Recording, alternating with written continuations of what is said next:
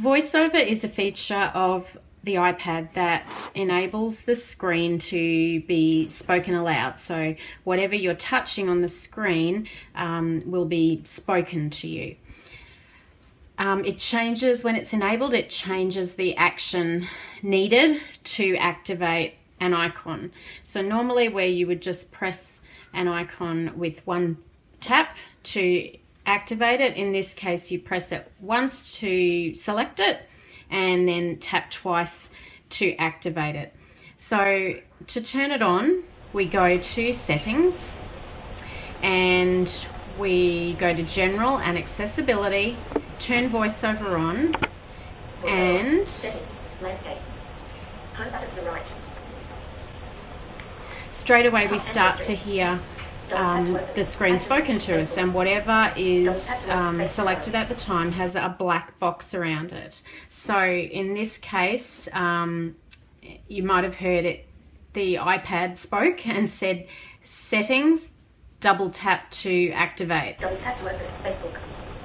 Double tap to Facebook, news stories.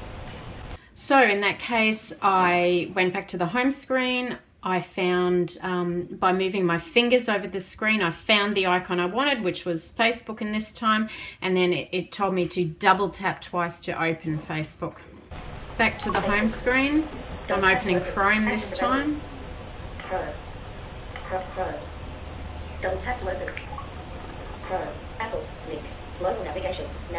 Landmark. Now, what I've just done here is with a two-finger twist, I have activated the rotor, and we'll see in another a bit later how you get the rotor up and working. But when it's turned on in settings, you can then do a two-finger twist, and you can flick on the rotor between the different features of the page that you might want to have read aloud to you. So I'm going to keep clicking here until I get to headings. Tables. 0 tables. Lists. 5 lists. Text fields. 0 text language. Edit. Lines. Apple. Link. Headings.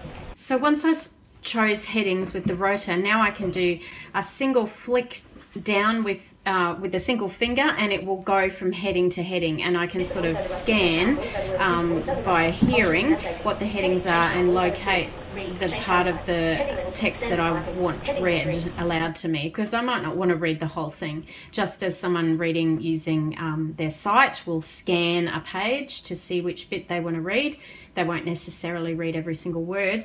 The voiceover choosing the headings allows you to scan through and find the thing you want. Alert. Accessibility shortcuts. Selected voiceover button. Selected voiceover on.